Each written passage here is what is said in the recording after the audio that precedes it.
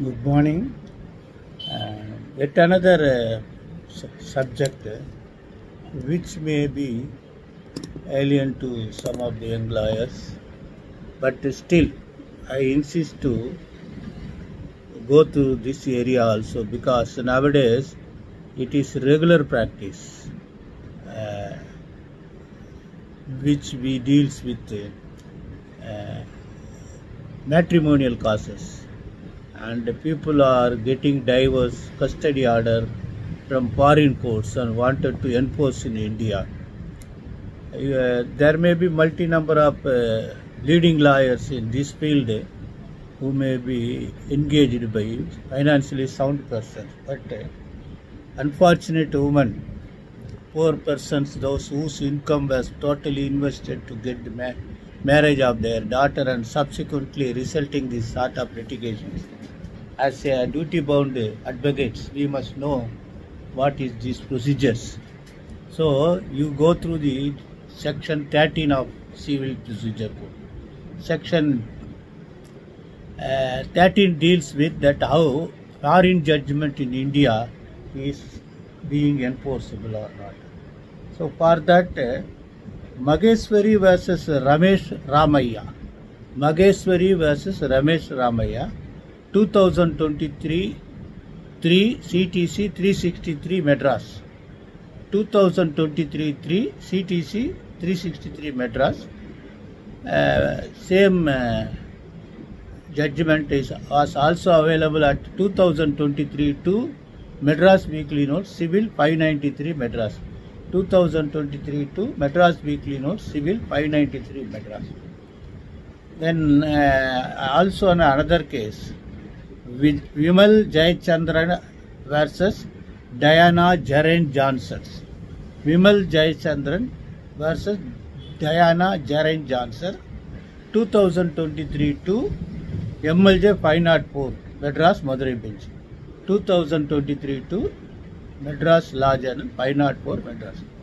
So the foreign judgment may be conclusive, that means enforceable, subject to 5 conditions. They say that judgment would have been pronounced by competent court having jurisdiction. Then that judgment should not be ex parte because it should be pronounced by merits of the case. If the judgment is incorrect view of international law or refusal to recognize law of India, then the judgment cannot be considered as conclusive judgment. Then judgment should not be opposed to natural justice. Then judgment should not have been obtained by fraud.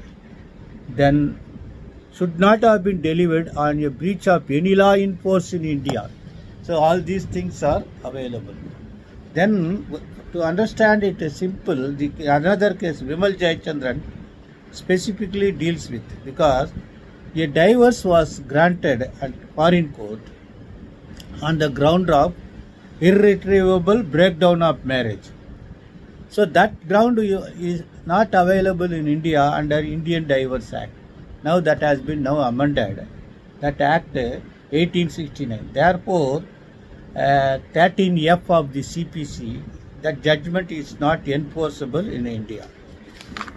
So this is most important. Kindly go through that judgment so that you can understand.